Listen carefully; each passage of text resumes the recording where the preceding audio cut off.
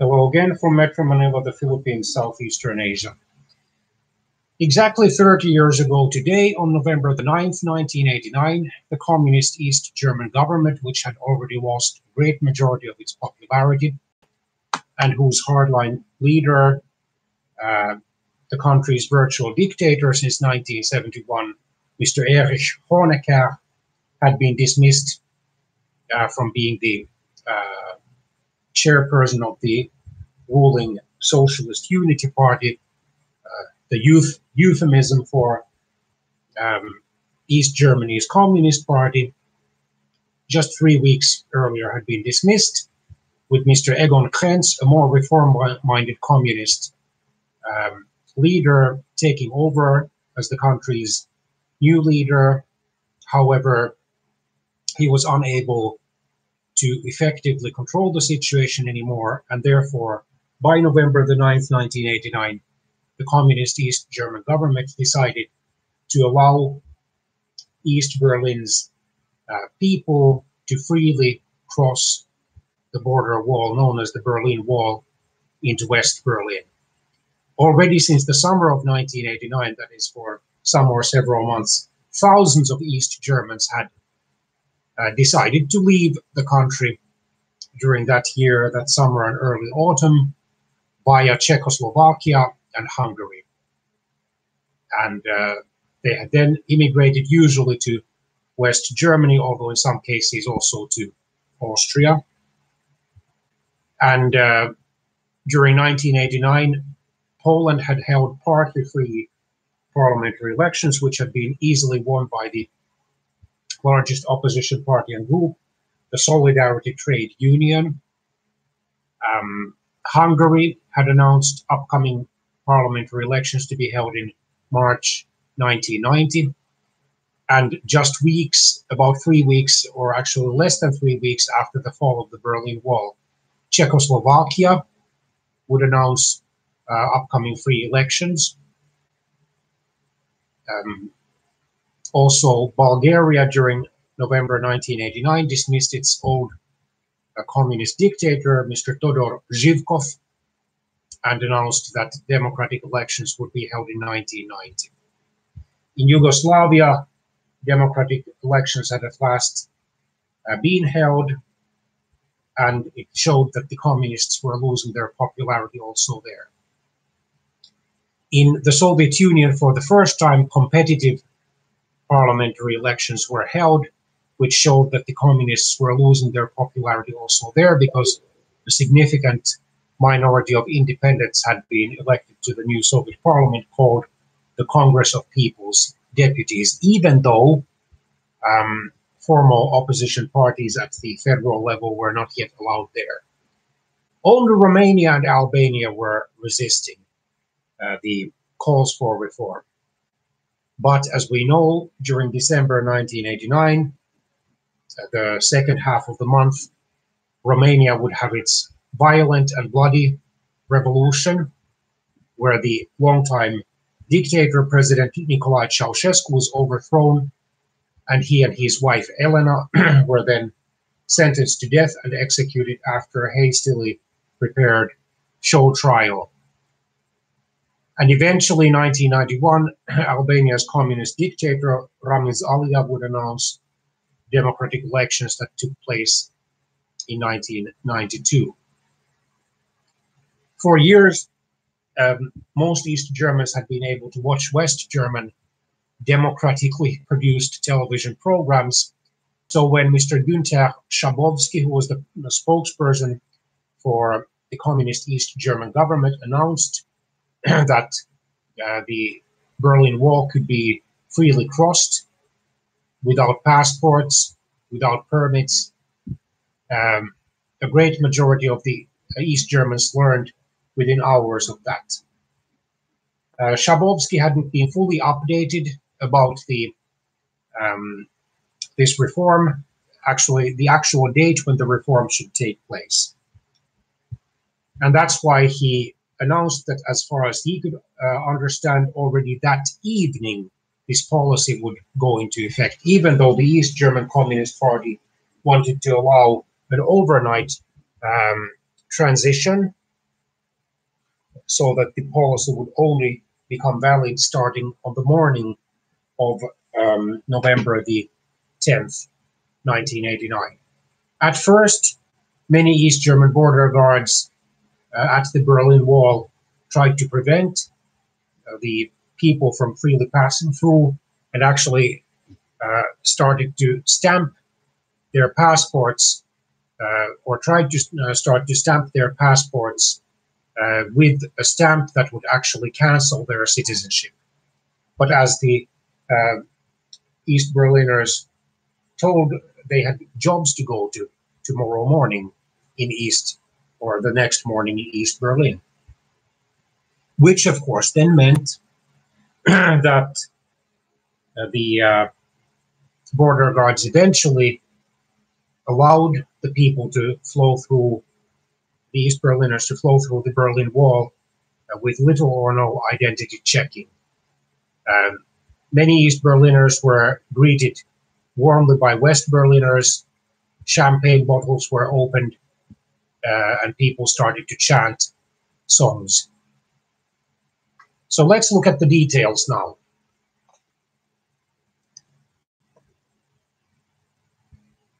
In German, Mauer Fall, because the Berlin Wall was called der Berliner Mauer.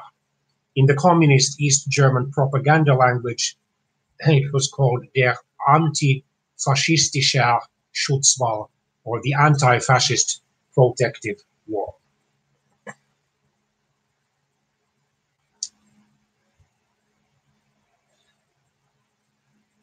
Following the dismantling of an electric fence along the border between Hungary and Austria in April 1989, so about 7 months before the Berlin Wall fell or was opened, by early November 1989, refugees were finding their way to Hungary via Czechoslovakia or via the West German embassy in Prague.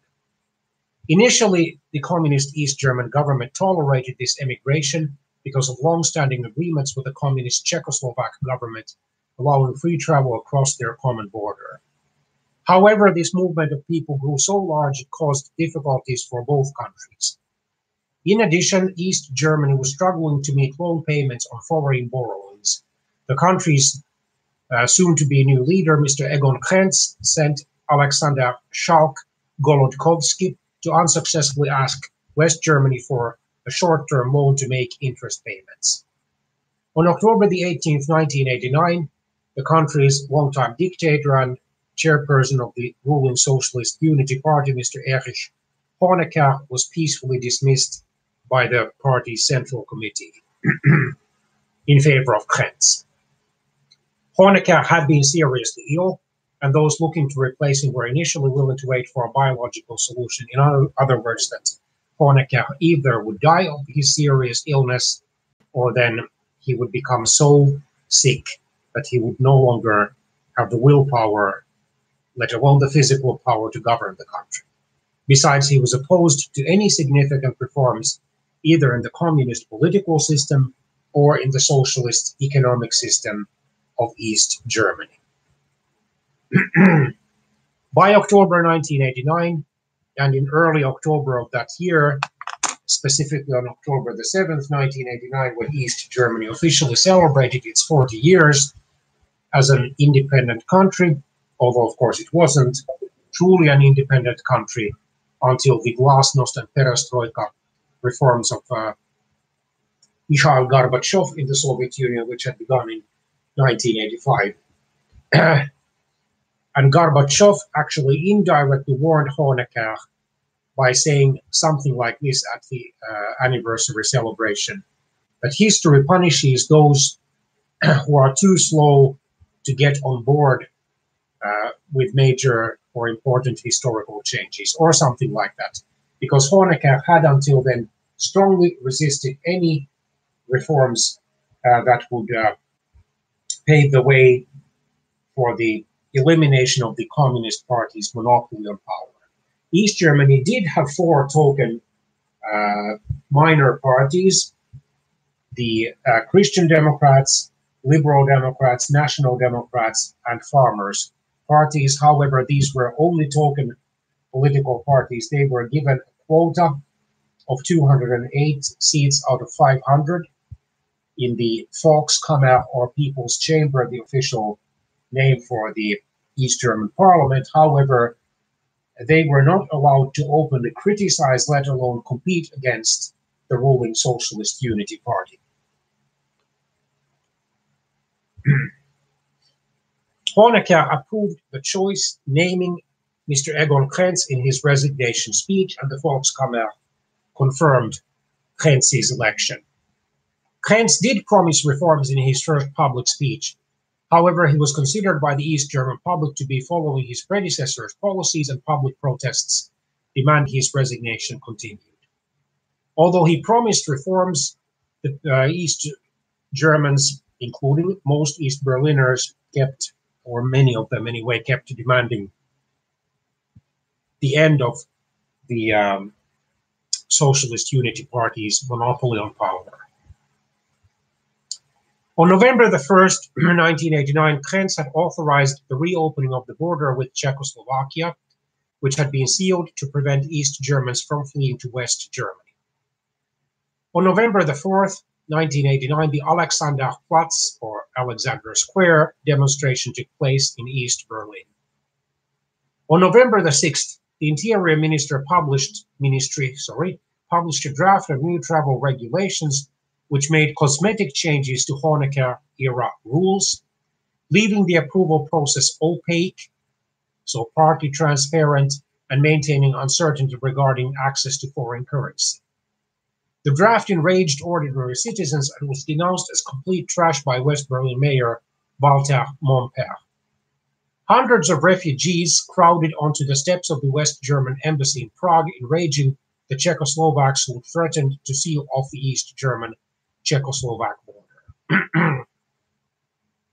On November the 7th, 1989, Krenz approved the resignation of Prime Minister Willy Stoph, and two-thirds of the Politburo, or the Central Committee of the East German Communist Party, the country's virtual government. However, Krenz was unanimously re-elected as General Secretary by the Central Committee. On October the 19th, Krenz asked Gerhard Lauter to prepare a new travel policy. At a meeting of the Politburo on November the 7th, the East German Communist leaders decided to enact a portion of the draft travel regulations addressing permanent emigration immediately. The Interior and Stasi, meaning Staatssicherheit, state security, the notorious East German secret police that kept spying on many, if not most, East Germans, definitely all those who were considered disloyal or suspicious,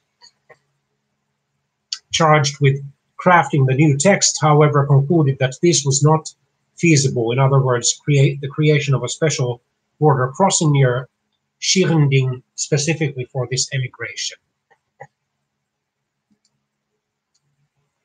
It stipulated that East German citizens could apply for permission to travel abroad without having to meet the previous requirements for those trips, and also allowed for permanent emigration between all border crossings, including those between East and West Berlin.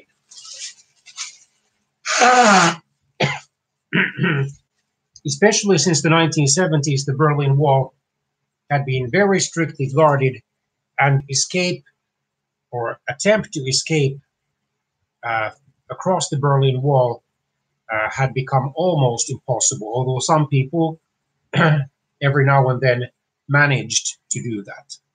Also, the inner German border had become almost impenetrable starting in the 1960s or the 1970s.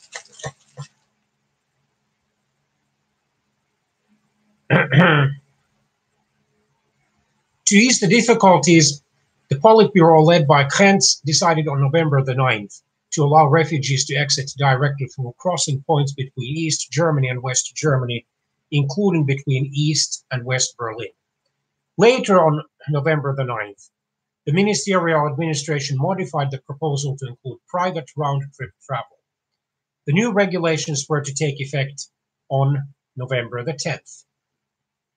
The announcement of the regulations which brought down the wall took place at an hour-long press conference led by Mr. Günther Schabowski, the party leader in East Berlin and the spokesman for the Socialist Unity Party's Politburo, beginning at 6:00 p.m. Central European Time and broadcast live on East German television and radio.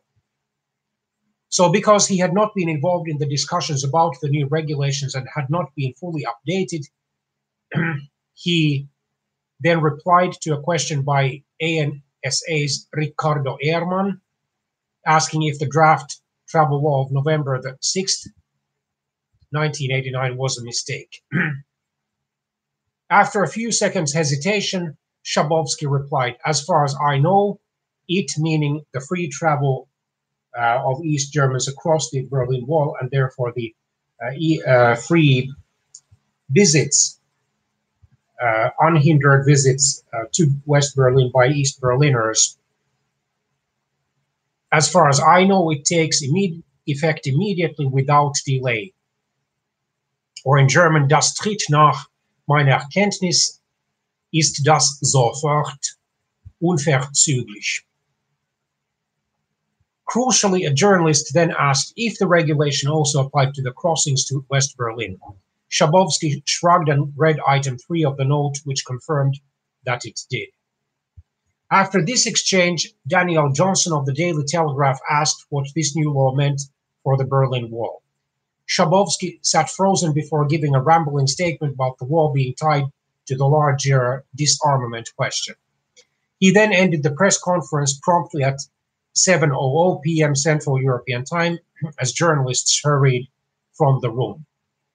After the press conference, Schabowski gave an interview to one of the most famous American television journalists at the time, Tom Brokaw of ABC, where he repeated that East Germans would be able to emigrate through the border and the regulations would go into effect immediately.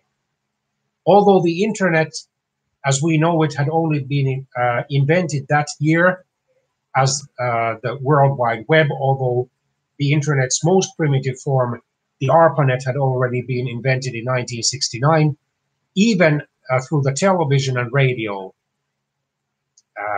the news spread very quickly. Of course, nowadays, in 2019, the news would spread via the social media almost in a matter of seconds or a few minutes. The West German Deutsche Presseagentur issued a bulletin at 7:04 p.m. Central European Time, which reported that East German citizens would be able to cross the inner German border immediately.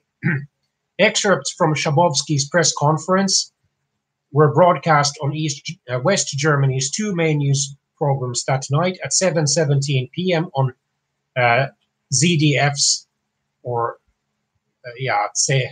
CDF's Heute, or Today, which came on the air as the press conference was ending, and as the lead story at 8:00 p.m. on ARD's Tagesschau, or the day's news broadcast. As ARD and ZDF had broadcast to nearly all of East Germany since the late 1950s, and were far more widely viewed than the East German channels, which of course had to obey the communist government's propagandistic instructions, which would, for example, try to gloss over any reports of public protests, pro-democracy protests, or pro-human rights protests in East Germany, and which would falsify any news related to the fact that more and more East Germans were fed up with the communist and socialist systems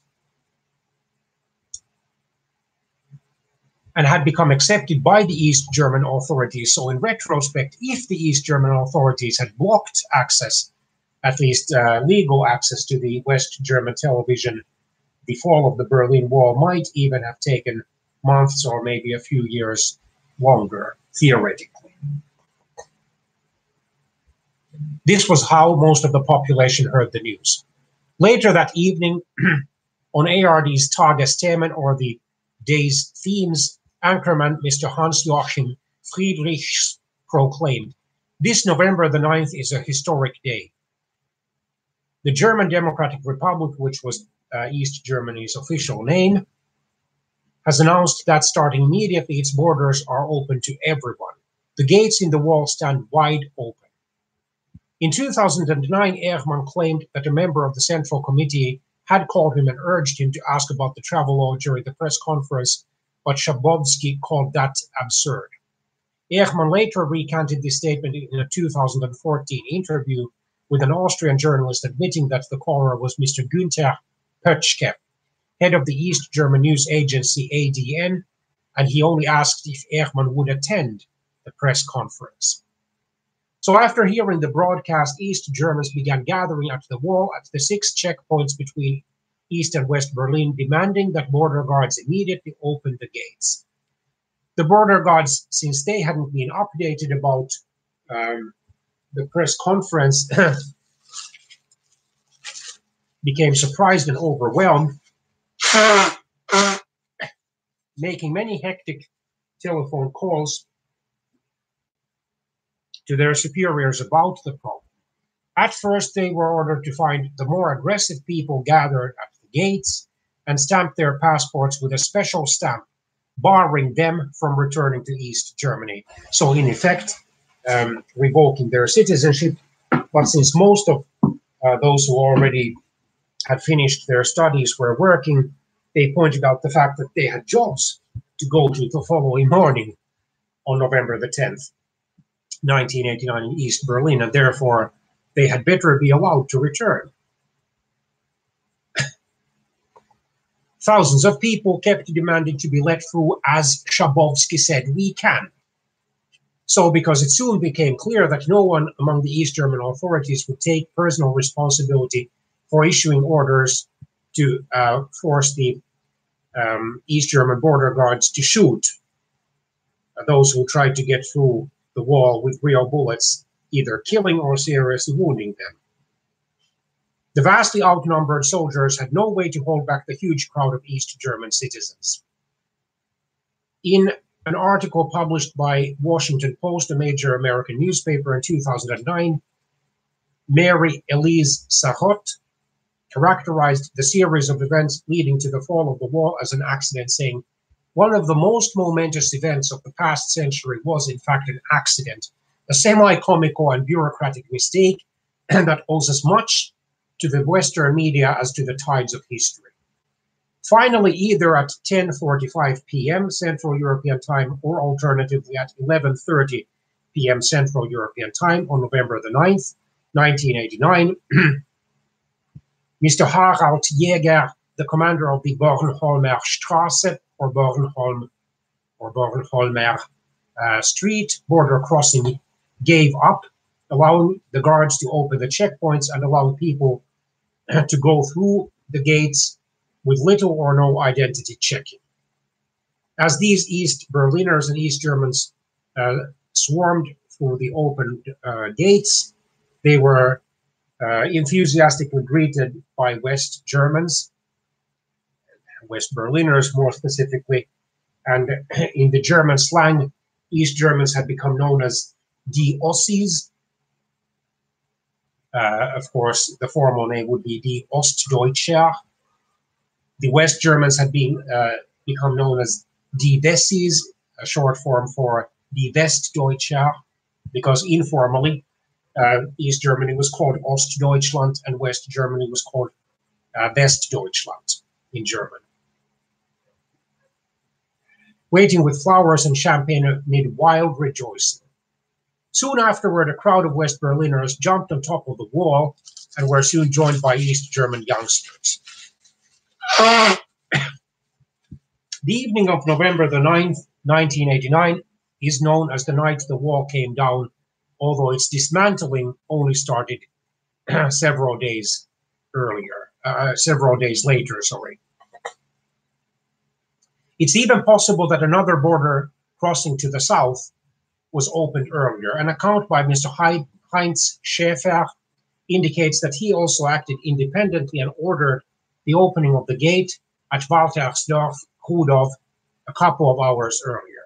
So if this account is true, it would explain or possibly would explain reports of East Berliners appearing in West Berlin earlier than the Bornholmer Straße border crossing had been officially opened.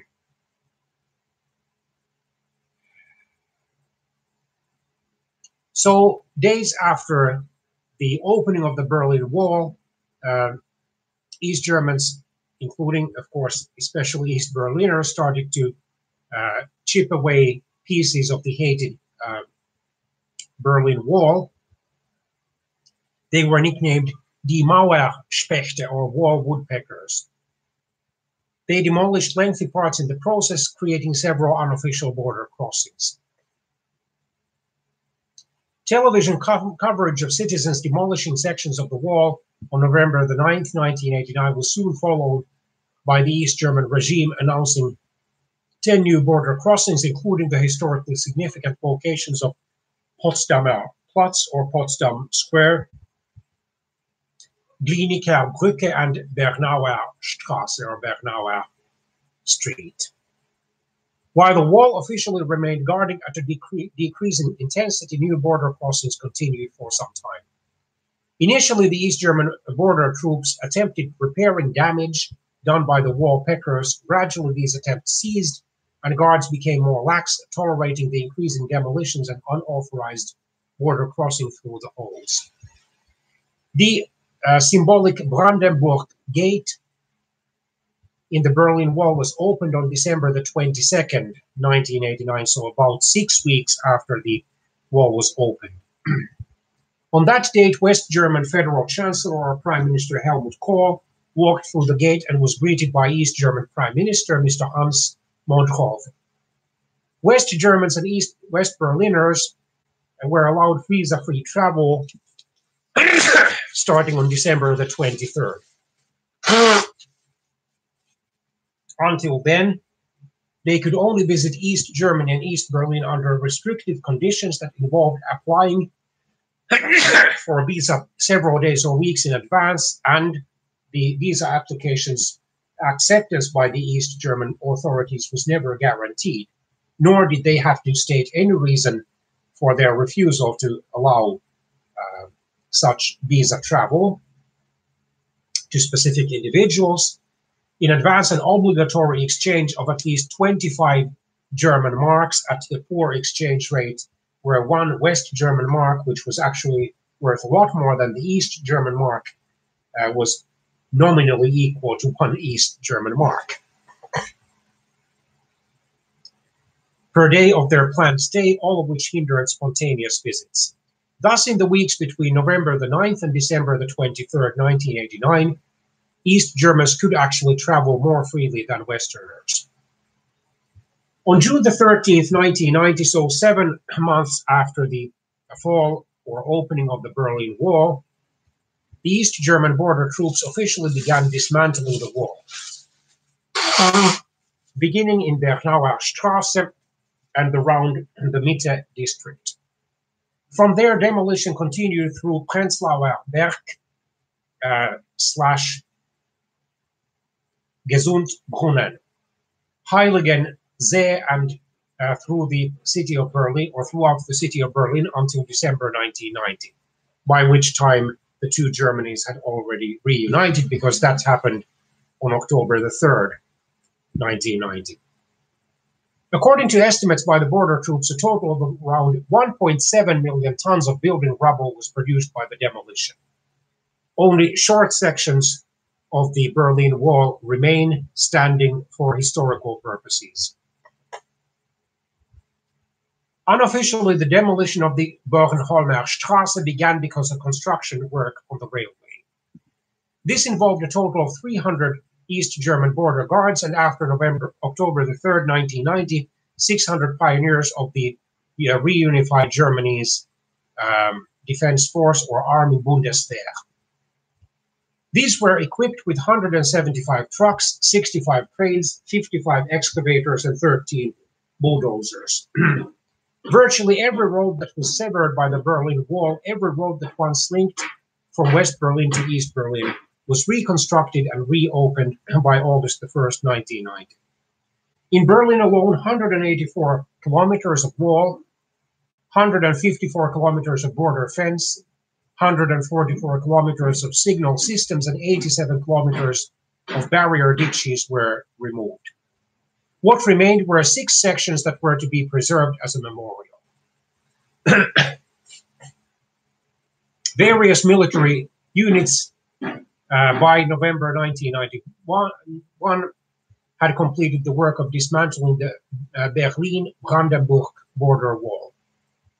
Painted wall segments with artistically valuable motifs were put up for auction in 1990 in Berlin and Monte Carlo. The wall's demolition was officially completed by 1992. On July the 1st, 1990, so just 3 months before the official reunification of the two Germanys, East Germany adopted the West German currency. All legal border controls ceased, although the inter-German or inner German border had become meaningless for some time before that. So just 339 days after the opening of the Berlin Wall, on October 3rd, 1990, West Germany and East Germany united into the Federal Republic of Germany.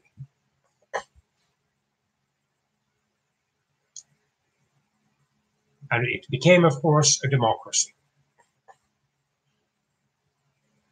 In some European capitals at the time, interestingly enough, there was a deep anxiety over the prospects for a reunified Germany. In September 1989, British Prime Minister Margaret Thatcher pleaded with Soviet General Secretary and President Mikhail Gorbachev not to let the Berlin Wall fall, and confided that she wanted the Soviet leader to do what he could to stop it. According to Wikipedia, Margaret Thatcher said the following to Mikhail Gorbachev: "We do not want a united Germany. This would lead to a change to post-war borders, and we cannot allow that because such a development would undermine the stability of the whole international situation and could endanger our security." After the fall of the Berlin Wall, French President François Mitterrand warned Thatcher that a unified Germany could make more ground than Adolf Hitler, the late Nazi German dictator, ever had, and that Europe would have to bear the consequences. On December the 25th, 1989, Leonard Bernstein gave a concert in Berlin celebrating the end of the wall, including Beethoven's Ninth Symphony, Ode to Joy, with the word Joy, Freude changed to freedom, Freiheit in the lyrics sung. On New Year's Eve 1989, David Hasselhoff performed his song Looking for Freedom while standing atop the partly demolished wall. Over the years, there has been a repeated controversial debate as to whether November the 9th would make a suitable German national holiday, often initiated by former members of political opposition in East Germany, such as Mr. Werner Schulz. Besides being the emotional apogee of East Germany's peaceful revolution, November the 9th is also the date of the 1918 abdication of Kaiser or Emperor Wilhelm or William II, marking the official end of the Second German Empire, and declaration of the Weimar Republic, the First German Republic. However, November the 9th is also the anniversary of the execution of Robert Blum following the 1848 Vienna revolts, the 1923 Nazi beer hall putsch, and the infamous Kristallnacht pogroms or attacks on the Jews, German Jews by the German Nazis in 1938. Nobel laureate, writer, and educator Mr. Elie Wiesel, a Romanian Jew who emigrated to the United States after the Second World War and hence was a Holocaust survivor, criticized the first euphoria, noting that they forgot that November the 9th has already entered into history. 51 years earlier, it marked the Kristallnacht. As reunification was not official and complete until October the 3rd, that day was finally chosen as the German Unity Day. In the United States, the German embassy coordinated a public diplomacy campaign with the motto "Freedom Without Walls" to commemorate the 20th anniversary of the fall of the Berlin Wall in November 2009. An international project called Mauerreise, or Journey of the Wall, took place in various countries. 20 symbolic wall bricks were sent from Berlin, starting in May 2009, to South Korea, Cyprus, Yemen, and other places where everyday life is characterized by division and border experience. In these places, the bricks will become known as a black canvas for artists, intellectuals, and young people to tackle the wall phenomenon. To commemorate the 20th anniversary of the fall of the Berlin Wall, the 3D online virtual world Twinity reconstructed a true-to-scale section of the wall in virtual Berlin. On November the 4th, 2019 began the week of festivities to mark the 30th anniversary celebration of the opening or fall of the Berlin Wall. And on November the 9th, today, there will be a citywide music festival to celebrate the 30th anniversary.